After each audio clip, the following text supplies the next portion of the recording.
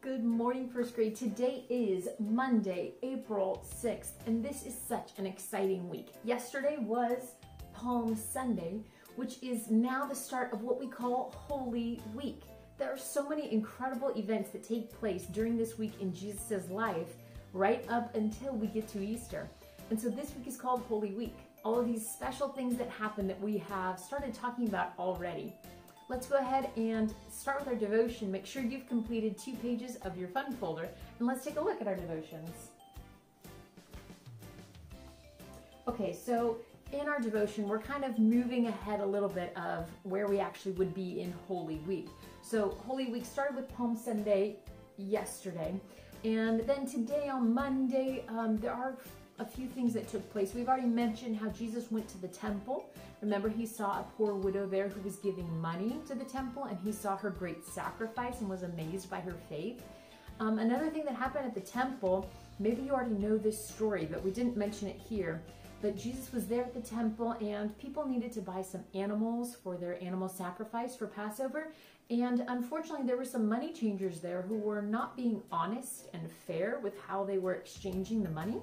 They were actually cheating people out of their money. And Jesus saw what was happening and he said, my house should be a house of prayer, right? My house being the temple, the church, but you have turned it into a den of thieves.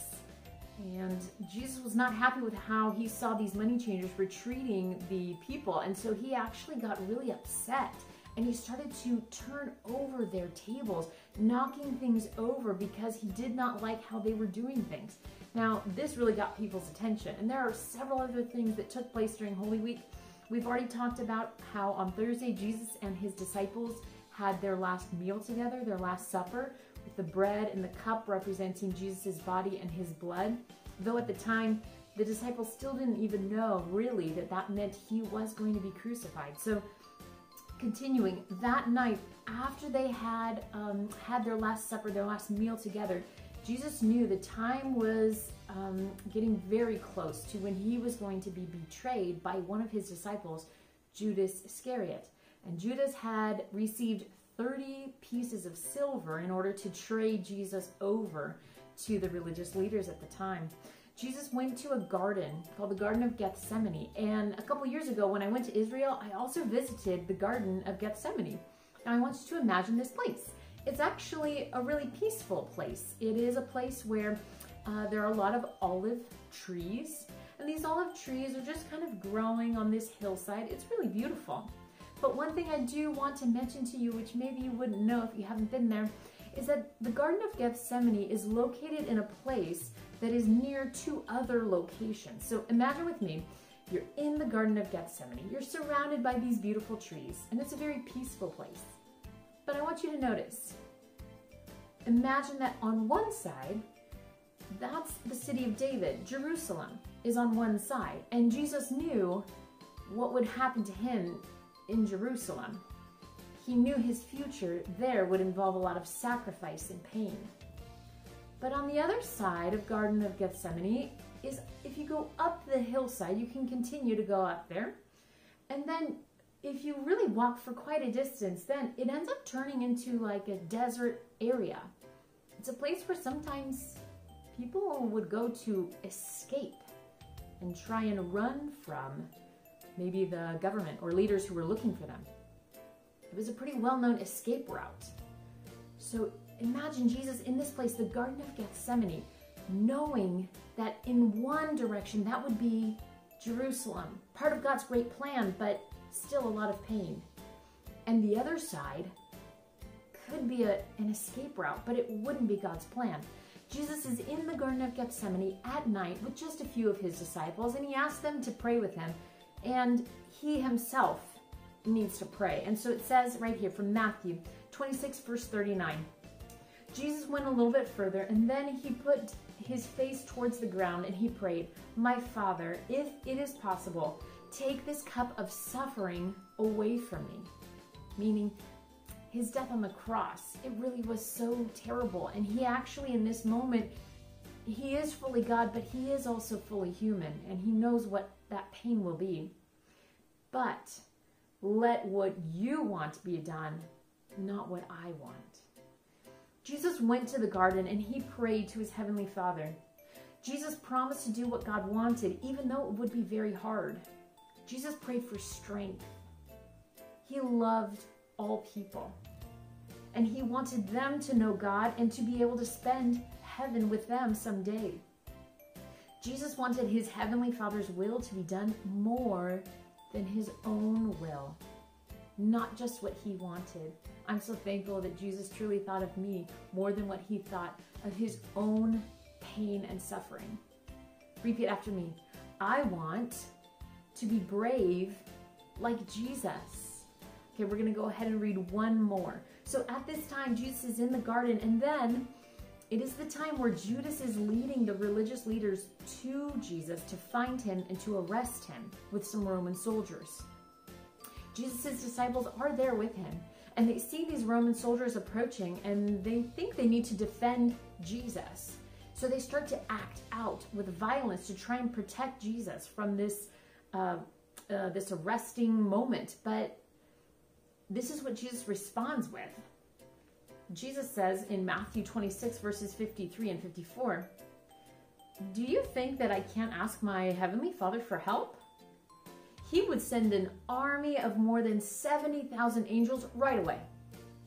But then how would the scriptures be true? The scriptures say that it must happen this way." Judas took some soldiers to the garden, and the soldiers arrested Jesus, even though he had done nothing wrong. Jesus' disciples were very upset. They wanted to save Jesus, but Jesus stopped them. He knew he had to go with the soldiers. It was part of his heavenly Father's plan. Jesus followed his heavenly Father's plans, even though he could have stopped it. Repeat after me. Help me follow your plans, God. Let's go ahead and think about our prayers for this morning. Of course, we're going to pray for this Holy Week and thank God for his amazing love for us and his great plan to save us from our sins and to help us to have an eternity with him. Let's, of course, remember to pray for each one of you and your families, praying for all the people who are sick and all the doctors and nurses that are helping them, that they have all the supplies that they need. And pray that we continue to do our very best with our learning, even though it's a very different situation. We're going to pray for Goody Selda and all Compassion students too. Let's hold our hands for our heads, close our eyes as we pray for today. Dear Heavenly Father, thank you for Holy Week. Thank you for your great love. Thank you for Jesus following your plan. We pray for Griselda, all Compassion students, all BCS students, and their families to be healthy and safe. Please heal all the people who are sick and help all the doctors and nurses who are helping those who are sick. In Jesus' name I pray. Amen. Praise the Lord. Okay, let's continue with our routines for the morning. Let's look at our new memory verse for this week. Okay, our memory verse, let's say it all together.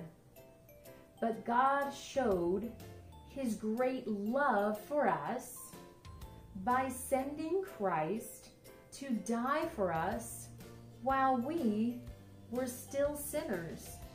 Romans 5:8. I love this verse because it's such a great reminder. We don't really deserve God's amazing love for us, and yet he freely shares it with us. Sometimes we make people earn a gift from us, but God's gift of salvation is a free gift for everyone, for all time. What a mighty God we serve. Let's take a look at our affirmations. Go ahead and repeat after me. I reach my goals. I do my best in my work. And that's totally true, first grade. I've seen the work that you've turned in. You are doing a great job. I'm so proud of you. I also want to mention our spelling words for this week. Our spelling words have a pattern with the kind of ending that we're adding to a base word. For example, if we take a look at number 1, Number 1 has the word land with the base word here, and it's ending ed to make it landed. But then also we're looking at the ending ing. So our base word here for number 2 is check. And we add our ending ing, becomes the word checking. 3 is telling. 4, missed, as in I missed your phone call. 5, filled. 6, sleeping. 7, bluffing. Bluffing is another word for lying, not telling the truth. 8, planted. Our sentence is, the birds are sleeping. Very good. And let's take a look at our words to know, because this is the last week for this set of words to know. I hope you've been practicing. Let's go ahead and say them all together. Carry, kind, put, saw, butter, were, work, person, always, 8, arms, 7, warm, ready, body, about, because, draw, happy, teacher, part, tiny. Okay, and to finish off our devotion for today, let's take a look at our resurrection eggs. I'm going to take a look at 5 and 6.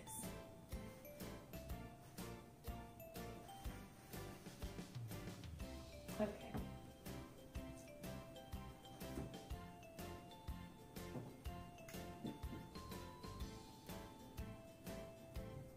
Okay, here are the ones for 5.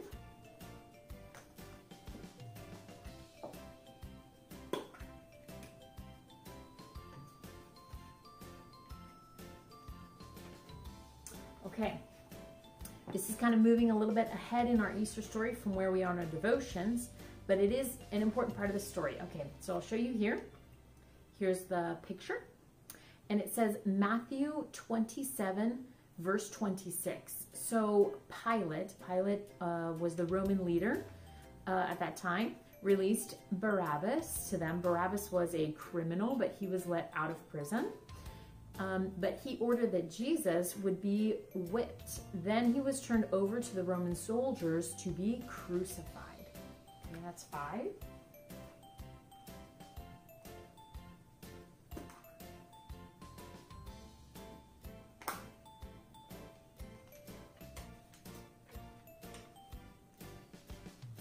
Okay, and continuing there, this is again another very serious part of the story.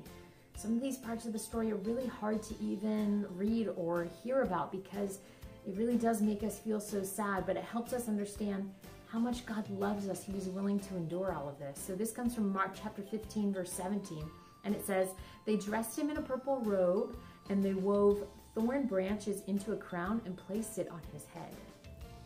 Right? We talk about this crown of thorns. Okay, first grade, I am so proud of you. Thank you for checking in each day or every couple of days to do these videos with me. I really wish that I could see you and that we could be together, but I know that you are doing great work. I am proud of you. Thank you for all that you're doing. Make sure you tell moms and dads thank you for their help, because moms and dads are doing amazing things. And because I can't give you a hug, make sure you go and you hug mom and dad. Tell them that you love them. All right, first grade, have a great day.